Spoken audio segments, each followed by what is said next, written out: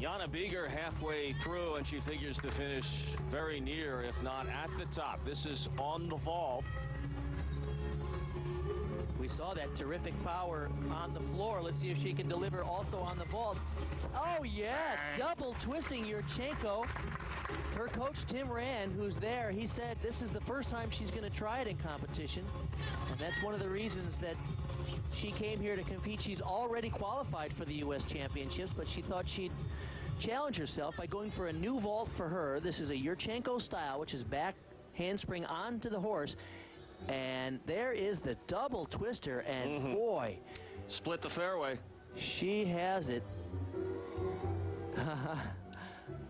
There's her mom in the white jacket, Andrea Bieger, who was the 3-time Olympian from West Germany.